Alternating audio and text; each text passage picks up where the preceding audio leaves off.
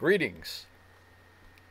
My name is John Velez. I am the pastor at the First Congregational Church in Middletown, New York, and we want to welcome you to our YouTube video for the weekend.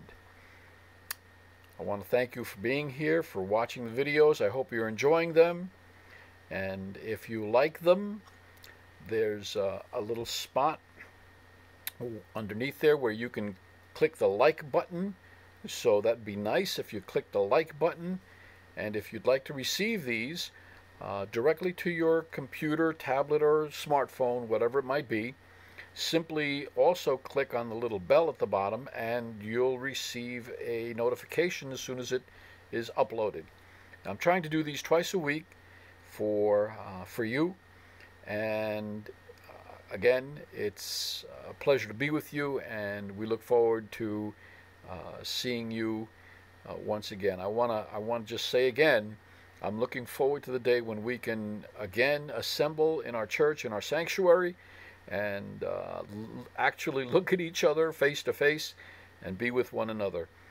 We're dealing with this coronavirus isolation situation, and that's what we have to deal with now. Most churches are doing this kind of a messaging format, whether it's by video or live streaming, but that's what we're forced to at this point anyway. I'm certain that we'll be getting together soon, and I look forward to that day. Laura and I both miss you very much. Laura sends her greetings. She says hi, and we both love you, and we're looking forward again to being with you. This is a trying time that we find ourselves in, an unusual time. This is something that is going on worldwide and is affecting every single one of us. So, again, we just pray that these videos are a blessing to you. That's what they're intended to do. Their function is to encourage you to be steadfast in the Lord, encourage you to read your Bible and stay in your Bible, to pray, and to help those who are in need. So with that said, let me open in a word of prayer, and then we will look into God's Word as we seek His Holy Spirit to minister to each of our hearts. Father in heaven, we thank you so much for this time when we can come together in this format, Lord, and worship you, look to you. We thank you for your blessings. We thank you for the fact that you have called us to yourself and that you are ministering to us in many different ways. Thank you, Father, for your love, Lord Jesus, for your sacrifice, and for the fact that it is through you and only through you that we can have this relationship. We come to you and we trust in you, and we certainly ask for forgiveness for our sins, and we ask you to just fill us with your Holy Spirit as we look to you today. Thank you for your blessings, and we look forward to this time. In Jesus' name we pray. Amen. This time I'd like to consider the book of James. We're going to look at the book of James, and we're going to uncover a few of the gems that we find in God's Word. God's Word is filled with just tremendous, tremendous truths for our hearts, for our spirits, and I tell you, I love God's Word, and all of God's children do love His Word. So I am encouraging to continue to read the book of 1 Peter. We're doing a book of the month club type thing, and every month we're turning to another book and reading that whole book throughout the entire month. So for this month of March, it's 1 Peter. We're almost done with the month, and we'll have another book to read for the month of April. But for today, I want to look at James chapter 5. So if you've got your Bibles, turn to James chapter 5. And also we're going to look at Job. You might want to consider just putting your finger there in the book of Job so that you can read along as we consider God's Word. I'm going to be reading to you right from the Bible. I have a screen right behind this camera, and that's where I read God's Word. So if you want to follow along, James chapter 5, and I'm going to read verses 7 through 11. So James chapter 5, verses 7 through 11. The Apostle James writes, "Be patient, Be patient, therefore, brothers, until the coming of the Lord. See how the farmer waits for the precious fruit of the earth, being patient about it, until it receives the early and late rains. You also be patient. Establish your hearts, for the coming of the Lord is at hand.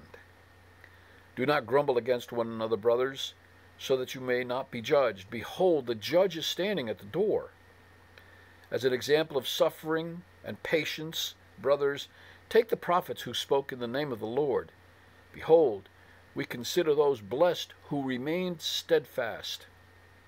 You've heard of the steadfastness of Job, and you have seen the purpose of the Lord, how the Lord is compassionate and how he is merciful. May God bless the reading of his word. It's interesting, if you look at this paragraph, you'll see that James uses the word patience 4 times. 4 times. Be patient, therefore, brothers. Being patient. Be patient, establish your hearts. Continue in patience. So there's an emphasis here for patience. And the patience, the definition that we'll find in our dictionaries is the capacity to accept or tolerate delay, trouble, or suffering without getting angry or upset. That's the definition of patience. The capacity to accept or tolerate delay, trouble, or suffering without getting angry or upset. Well, we certainly are experiencing trouble, are we not? And there's much suffering that is also part of this experience that we find ourselves in with this coronavirus. There's also anxiety, much anxiety. People are upset. We're thrown into a situation of confusion. People don't know what to do. And it is certainly ripe ground for a lack of patience and for anxiety.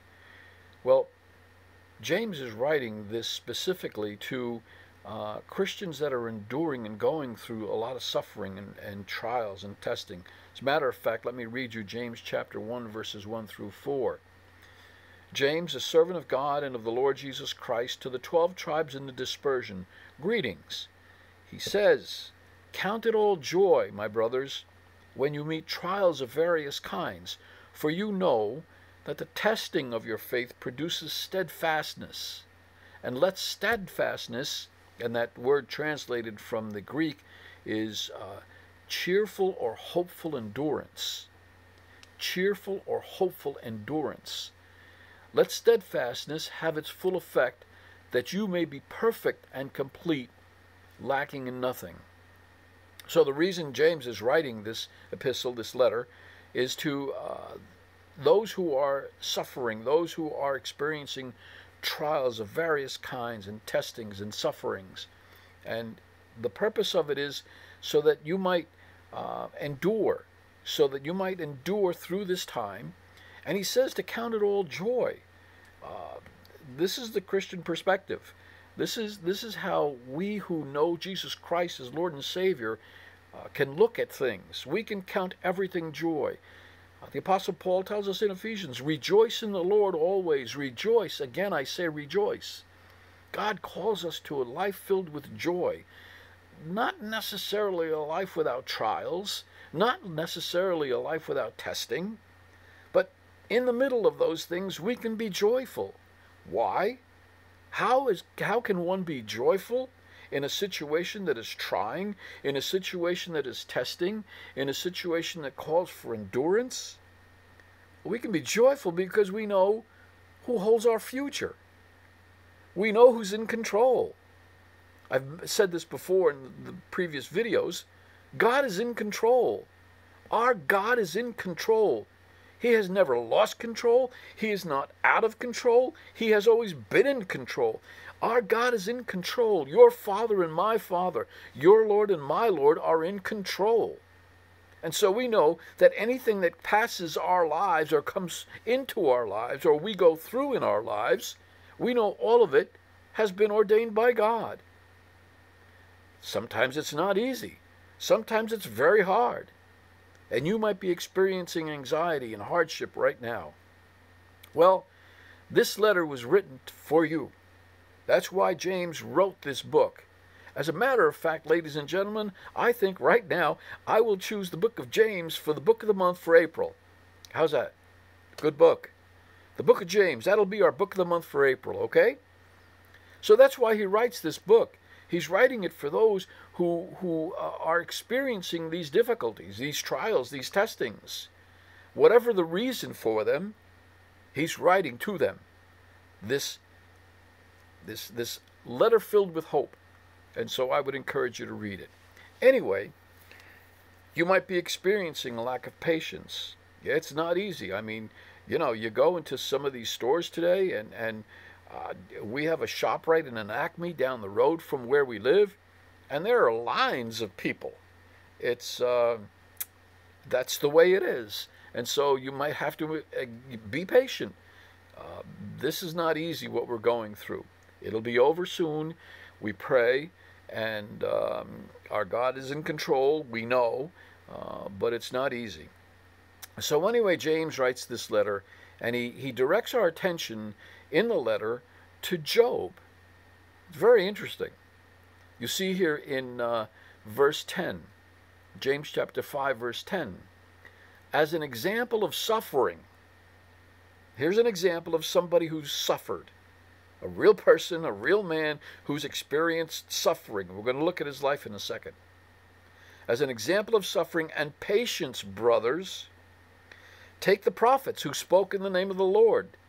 Behold, we consider those blessed who remain steadfast. Verse 11.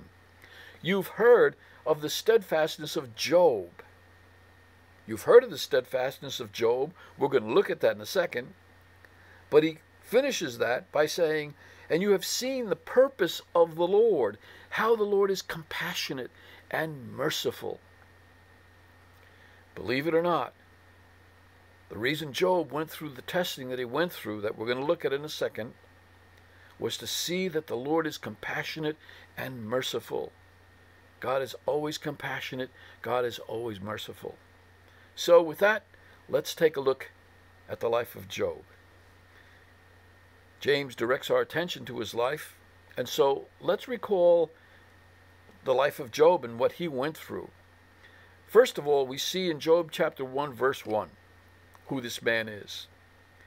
The Word of God says there was a man in the land of Uz whose name was Job, and that man was blameless and upright, one who feared God and turned away from evil. This is the character of Job. Job is one who is blameless. He fears God and he turns away from evil constantly. That's his life. That's how he lives. That's how he has lived. So we look at this man Job, and the Word of God says that he's blameless and upright. He's blameless and upright because he's trusted in God. You see, God is the one that forgives our sins. God is the one who justifies us. Because of the blood of Jesus Christ and the justification that's found in him, one who trusts in him as Lord and Savior is justified before God. God says, God tells us in his word, our sins are as far as the east is from the west. Why? Because we have been justified. Our debt has been paid. The blood of Jesus Christ has cleansed us from all sins. If you've trusted in him, you are blameless. That doesn't mean that we're perfect. We're not. I'm not perfect. You're not perfect. I don't know anybody who's perfect. But we're blameless before God because we've been justified by the blood of the Lamb. We've been cleansed and made right with God. And so here's a man, Job, who's blameless and upright. He fears God. And that might be a word that we don't use these days, but you know what? It might be a good word to consider. The fear of God. God is real. My friend, if you don't believe in God or if you don't know God, God is very real. He feared God. And because he feared God and he knew God to be a holy God, he was constantly turning away from evil. So, what happens in his life? One day, Satan comes before God and God asks him what he's been up to. Although God already knew what he's been up to. But Satan tells God that he's been hanging around on the earth. He's going from one country to another, west coast to the east coast, stopping by wherever he chooses to stop by. So he's been hanging around earth. So God asks Satan if he's checked out his servant Job. He's blameless. He's upright, constantly turning away from evil and from Satan's goodies and Satan's tricks and his lies and his deceptions. A man who turns away from evil. So Satan retorts back, of course Job worships and honors and loves you, God, because you've blessed his life with productivity and possessions. You bring hardship and take away all his stuff and he'll curse you. So God says, okay, take away everything he has.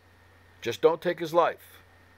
So Satan goes about and he takes away all that he has, all of his livestock. He had 7,000 sheep. He had 3,000 camels, 500 oxen, and 500 female donkeys.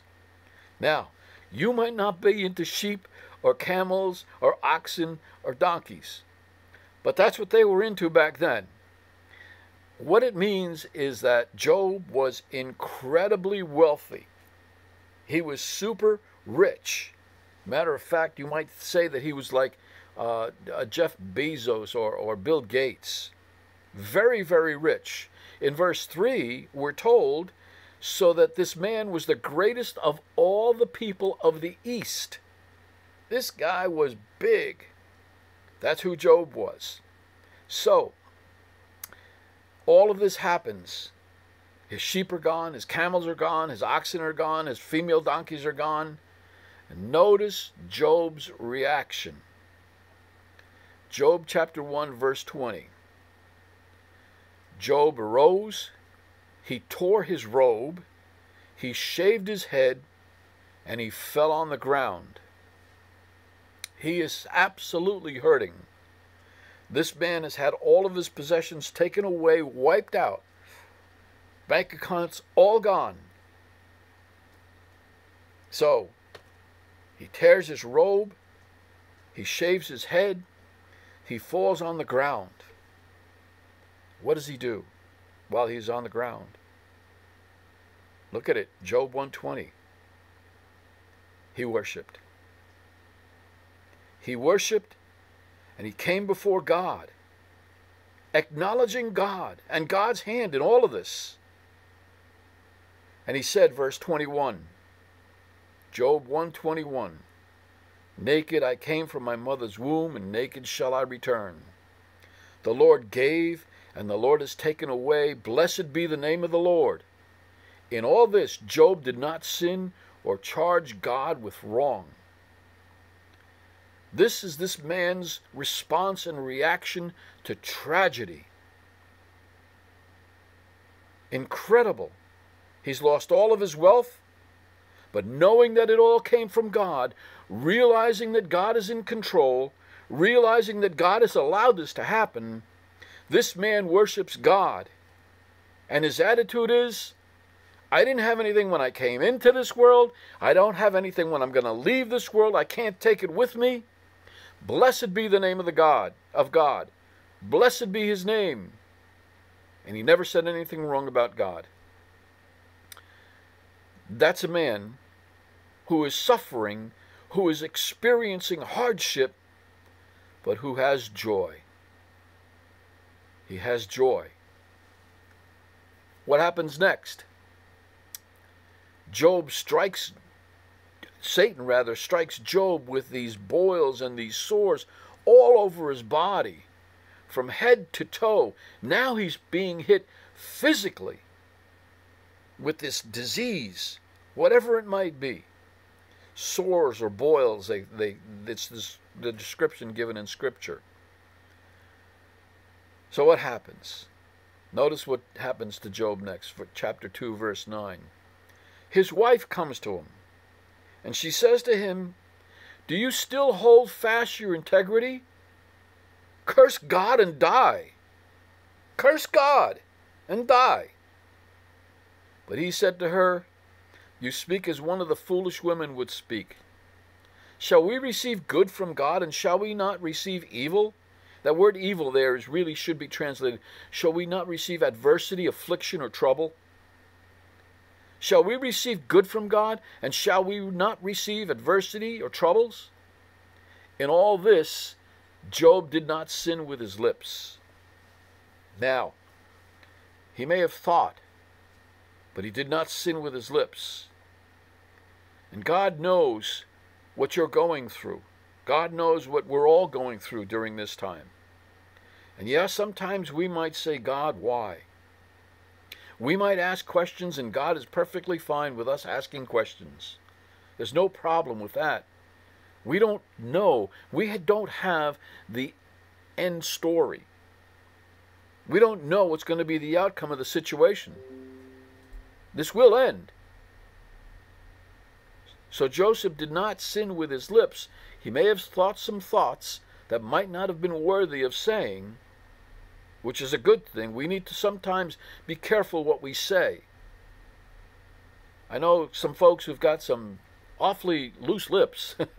Loose lips sink ships. Yeah, loose lips sink ships. So he did not sin with his lips, but he might have thought some things that would question God. Nevertheless, what finally happens? What finally happens after Satan has taken away all of his possessions, including, I forgot to mention, including his children? He took the lives of his children. 7 sons and 3 daughters. And with all of this, he says, blessed be the name of the Lord. Finally, as God speaks to Job in chapters 38 through 41, and as God reveals himself more fully to Job, and Job comes to a deeper understanding of who God really is and who he himself as a man is, we read these words. Job chapter 42, verses 1 through 6. Then Job answered the Lord, and he said, I know that you can do all things, and that no purpose of yours can be thwarted. Who is this that hides counsel without knowledge? Therefore I have uttered what I did not understand, things too wonderful for me which I did not know. Hear, and I will speak. I will question you and make it known to me. I heard of you by the hearing of the ear, but now my eyes see you. Therefore I despise myself and repent in dust and ashes. Job now understands God. Job now sees who God is. And that's something that we must come to grips with. We must understand that God is God. He spoke this world into creation, and he can unspeak it out of creation. God does what he chooses to do, and he allows things to happen. And God uses pain and suffering and tragedy in our lives, in the world, and has purposes for those things. I know that right now, as the world is going through this horrific situation, there are people who are coming to Christ and turning to him as Lord and Savior. Why? Because they've been confronted with the reality that death, yes, death, can be a breath away. And they're turning to Christ and finding God, being born again of the Spirit of God, because they've been faced with the reality of mortality. God allows these things, my brothers and sisters. These things are real. And yet, Job found out, as he went through the suffering that he went through, who God is. The nature and character of God. God is almighty. God is all-powerful. That is our God. That is your Father and my Father. And my friend, he loves you. His desire is to protect you. Let me read further. Job repents, and what happens? God blesses him. Job 42, verse 10. And the Lord restored the fortunes of Job when he had prayed for his friends. And the Lord gave Job twice as much as he had before. What does Job do? Job is praying for his friends now. Now that he understands God, now that he sees God and realizes who this God is, he's praying for his friends. He's not praying that his riches be restored. He's praying for the benefit of his friends. He wants his friends to come and understand who this God is. He wants his friends to come and repent before this God so that they might be blessed too. But he's not praying for his possessions to be restored. But God restores them anyway because he sees Job praying. And he restores them twofold. So we see the heart of this man Job. We see that he feared God, that he turned away from evil, that he was a humble man, and he trusted in God. Verse 12, 42:12. And the Lord blessed the latter days of Job more than his beginning. Remember, he lost 7,000 sheep and 3,000 camels and 500 oxen and 500 female donkeys? Well, it says here in verse 12, he had 14,000 sheep, 6,000 camels, 1,000 oxen, and 1,000 donkeys. God doubled his blessing on this man. So he was twice Jeff Bezos or Bill Gates or any of those guys. That's what God does. God allows us to go through sufferings and to go through trials so that we might be molded into the image of Christ, that we might become men and women like Job, who fear God, who turn away from evil, who trust in God, because God is good. God is good all the time. And even if he doesn't double or triple our possessions, he knows what's right for you and for me. And he'll take care of you. Not only did he double his possessions, verse 13, he also had 7 sons and 3 daughters. God restored his children back to him. 7 sons, and 3 more daughters. He blessed him in every way. Verse 15 says, and in all the land there were no women so beautiful as Job's daughters. Job's daughters were the most beautiful women in all the land. I don't know if that's a blessing. I'll leave that up to you and Job. He blessed them with beautiful daughters, and their father gave them an inheritance among their brothers. And after this, Job lived 140 years, and saw his sons and his sons' sons 4 generations. And Job died an old man and full of days. What a story. Job's life is a testimony to who God is, and a testimony to patience. Remember, James chapter 5, verse 11. Patience. Behold, we consider those blessed who remain steadfast. You have heard of the steadfastness or cheerful, helpful endurance of Job, and you've seen the purpose of the Lord, how the Lord is compassionate and merciful. My brother, my friend, my sister, God is compassionate and God is merciful. God is filled with mercy, and he loves to be merciful. Hebrews 4:16, let us then with confidence draw near to the throne of grace, that we may receive mercy and find grace to help in time of need. What is the writer of Hebrews suggesting? The writer of Hebrews is suggesting, brothers, sisters, friend, pray. Pray. Let us then with confidence draw near to the throne of grace. Pray. Come before God. He'll hear your prayer. He hears your prayer, my friend. When you and I come to the throne of grace, be confident, knowing that God hears our prayers and that God wishes to be merciful.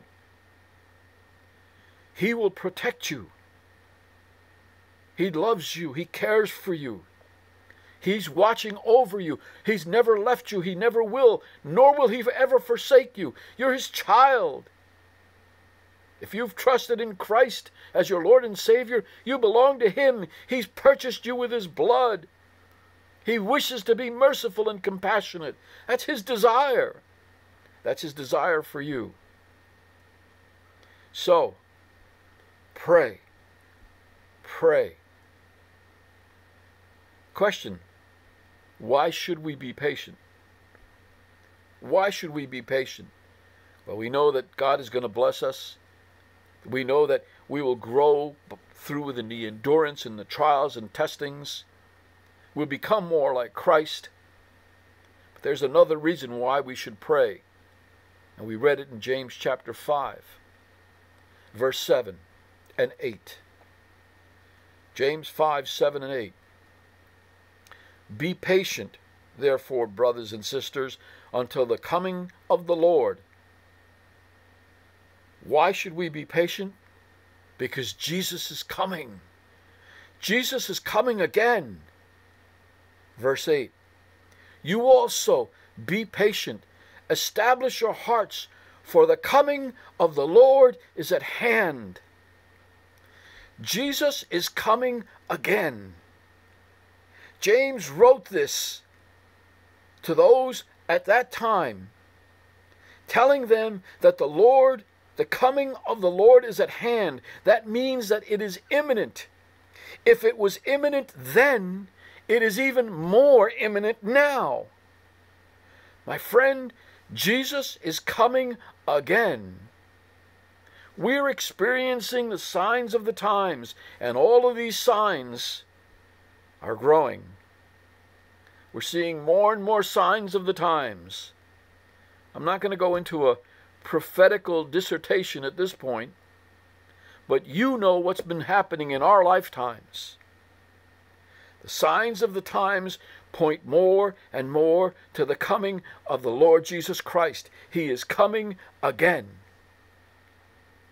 And so James says, be patient. Hang in there. Be joyful, because Jesus is coming again. One of the greatest scriptures in the book of in the Bible is 1 Thessalonians, where Paul talks about the coming of the Lord. Jesus is coming again. The coming of the Lord is at hand. Be patient, brothers and sisters, when you endure these trials and these testings and these suffering, because Jesus is coming again. As a matter of fact, his coming is at hand. I want to read you this portion of Scripture. Understand and realize again, as many of you know, in the Greek there are no chapters, there are no commas, it just goes, and the thoughts are expressed. This portion of Scripture, 1 Thessalonians 4, from verses 13 through chapter 5, verse 11, is one continual thought. So if you have your Bibles, turn to 1 Thessalonians chapter 4. I'm going to read to you from verse 13 through 5:11. Follow along with me. This is the Apostle Paul writing. Understand, James has already said, the coming of the Lord is at hand. It is imminent. Paul writes, we do not want you to be uninformed, brothers and sisters, about those who are asleep. When he uses the word asleep, he's talking about Christians, those who have passed in the thinking of the ancient times. When someone who had trusted in God passed away, they're falling asleep. It was considered a rest, knowing that on the other side of that transition, they would be in another realm, the presence of God. So they use the word asleep in that sense. For those who are unbelievers, the word death and dead are used. Death and dead mean separation from God. So Paul is writing this to Christians. And he says to them, I don't want you to be informed about those who have fallen asleep, those who've passed, that you may not grieve as others grieve, who have no hope. For since we believe that Jesus died, you see, when Jesus died, he experienced separation from God. That's why that word is used there, died. Not we believe that Jesus fell asleep. Jesus died, and he experienced that separation from God. And he rose again. Even so, through Jesus, God will bring those who have fallen asleep. For this we declare to you by a word from the Lord, that we who are alive, who are left until the coming of the Lord, will not precede those who have fallen asleep. There was a rumor going around, that the Lord had already come. And many were concerned about those who had passed, who were believers before them. And so the issue was raised in the church. And Paul is assuring them that those who have fallen asleep will not precede those who are alive. Verse 16, for the Lord himself will descend from heaven with a cry of a command, with the voice of an archangel, and with the sound of the trumpet of God, and the dead in Christ will rise first. Those who have passed in Christ, notice the stipulation, in Christ, will rise first. Then we who are alive, who are left, will be caught up together with them in the clouds to meet the Lord in the air. Have the picture?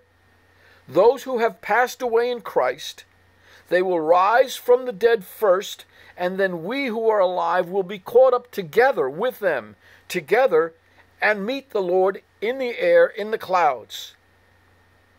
And so we will always be with the Lord. Paul says, therefore encourage one another with these words. Verse 5, chapter 5, verse 1. Now concerning the times and the seasons, brothers, you who have no need to have anything written to you, for you yourselves are fully aware that the day of the Lord will come like a thief in the night. You see, this will happen like a thief in the night for those who are not aware. Unbelievers don't know any of this, are not aware of any of this. While people are saying there's peace and security, everything's okay, then sudden destruction will come upon them as labor pains come upon a pregnant woman, and they will not escape. But you and me, are not in darkness for that day to surprise you like a thief. It's not going to surprise us like a thief in the night. For you are all children of light, children of the day. We are not of the night or of the darkness. Verse 6, 5, 6. So then let us not sleep as others do, but let us keep awake and be sober. For those who sleep, sleep at night, and those who get drunk are drunk at night. But since we belong to the day, let us be sober, having put on the breastplate of faith and love, and for the helmet, the hope of salvation. For God has not destined us for wrath, but to obtain salvation through our Lord Jesus Christ, who died for us, so that whether we are awake or asleep, we might live with him. Therefore, encourage one another and build one another up, just as you are doing. I want to highlight one phrase here. Verse 9. For God has not destined us for wrath, but to obtain salvation through our Lord Jesus Christ. I believe in a pre-millennial rapture of the church. There are those who do not believe that, and that's okay. But I see here The phrase by the Apostle Paul in the Word of God, God has not destined us for wrath. That is what's coming upon the earth that will take those by surprise, because he will come as a thief in the night. They're not aware. They do not know. And so God has not destined us, that is the church, that is those that Paul is writing to here. Brothers and sisters, when the coming of the Lord occurs, we will not precede those who have fallen asleep, but we will meet together with them in the clouds, and so will we ever be with the Lord. I'm looking forward to that day. Understand, the coming of the Lord is at hand. The coming of Jesus Christ can happen at any moment. And so that's a hope that we have. We don't know when. Remember, Job was a man who feared God and turned away from evil. I pray that you are prepared for this coming, which will happen at any time. It is imminent. It was imminent for them, and it is even more imminent for us. So if you have that hope, in Jesus Christ, James says, establish your heart. Establish your heart. The word there, establish, means to turn resolutely, to set fast. That's like when you're digging a post hole in the front of your yard to put a mailbox on a 4x4 post, and you dig down and you pour concrete, and then you put the post in. Set fast. That's the picture. Establish your heart. Have it set fast, knowing who this God is that you've trusted in, knowing that the coming of the Lord is at hand, knowing that it can happen at any moment. And if it doesn't, we endure and we hold steadfastly, because we know in whom we have believed, and he is worthy of our trust. Always looking toward the Lord. His approaching is near. That steadfastness, a cheerful, hopeful endurance. Brothers and sisters, my friend, we will make it through this coronavirus. This will pass. We don't know what else to expect. We don't know the future, but we know the God who's in charge of the future. He knows everything. He knows all about our lives. He knows all about you. He cares for you. He loves you. He wants you to be strong, to be steadfast, like that 4x4 post in the concrete. Once that concrete dries, that post doesn't move. Be steadfast. Be strong in the Lord, because his coming is at hand. He will see you through this time. Guaranteed. Nothing to be anxious about. Nothing to worry about. Only a cheerful and hopeful endurance as we stay together, as we love each other, as we help those who are in need right now. So turn to Jesus Christ. He is the Savior. He is our fortress. He is our refuge. And he loves you.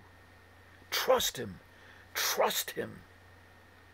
Trust in Jesus. He loves you. Father in heaven, you are a wonderful God. You are a compassionate God. You are filled with mercy. And you love us very much. How we're thankful for this time, which gives us an opportunity to trust you even further, which gives us an opportunity to get stronger in our faith. Father, keep us in your word. Keep us in prayer. Keep us in union with each other by whatever means possible at this point. But we look forward to the day when we can meet again in the sanctuary, in your house, and sing your praises for your compassionate and your steadfastness in bringing us through another trial. Father, we love you, and I pray for anyone, Father, right now who's listening to this message that does not know you, who has not trusted in you, Lord Jesus Christ, that they would turn to you, that they would get on their knees, that they would ask for forgiveness from sin, and that they would ask you to save them and be their Savior and Lord. And Lord Jesus, that you would give them that full assurance through your Holy Spirit that they belong to you because you've purchased them and paid the price for their sin, and that they are now a child of God who can live for you and know the joy and the happiness that comes from trusting in you. I pray for them, Father, now that they would turn to you. And for those who know you, Lord, strengthen us in our faith. Strengthen us in our knowledge of you. Strengthen us in our love for you and for one another as we endure this time and look forward to the day of your coming, which is at hand. We praise you, God. In Jesus' name, amen. Brothers and sisters, God bless you. I pray that we'll see you soon. Until that time, stay in the Word, stay strong in prayer, and help one another. May God richly bless you. In Jesus' name, amen.